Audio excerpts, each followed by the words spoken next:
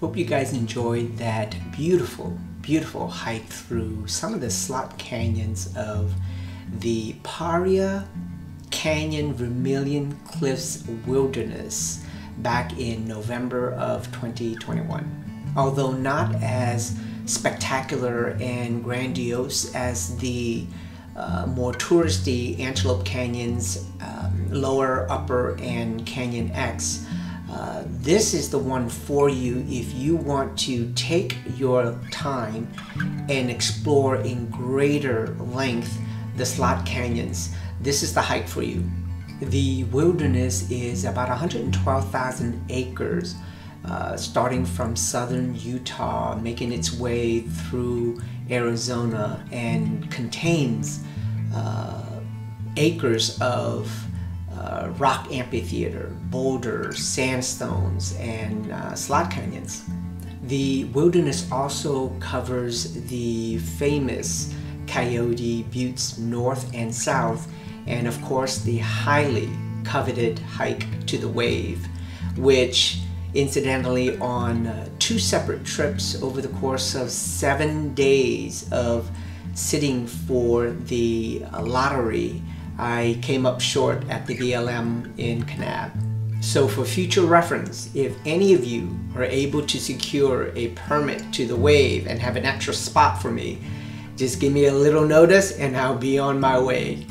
This trail is called the Wire Pass to Buckskin Gulch, and it's about a 5.5 mile out and back. It usually takes people between 2.5 to 3 hours to do the trail.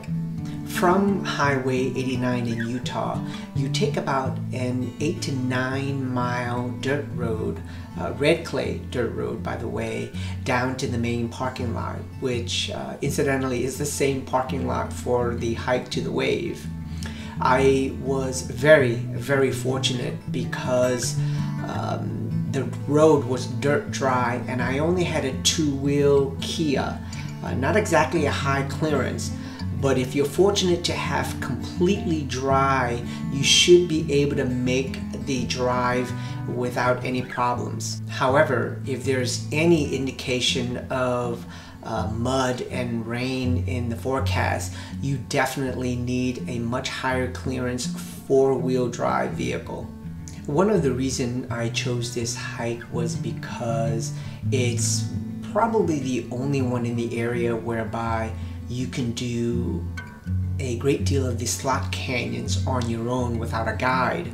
But the second reason was I was hoping to run into some similar rock formation as the Wave because it's so close by and it's part of the same trail actually.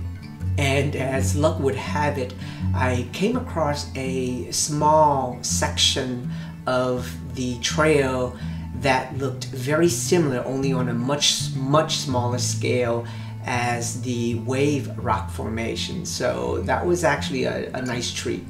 I actually went about 1.5 miles beyond the suggested trail and explored a little bit further of the canyons. And as you can see from my GPS, because I was at many points inside the canyon, GPS satellite just went awry.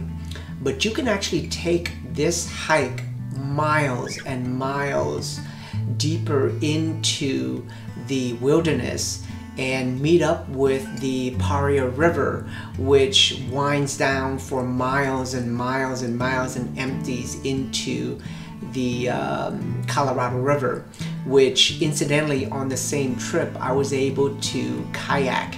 So if you get a chance to check out that video, check the description below. So yeah, if you guys are looking to do an extended hike of the slot canyons, this is the one to do, and you will love the fact that you're practically there by yourself. So if you're in the area, you've got tons of miles to explore the slot canyons. As part of the same trip, I was able to do Upper Antelope Canyon as well as Canyon X. I've got the description for the video in Canyon X in the description below. So if you get a chance, check it out.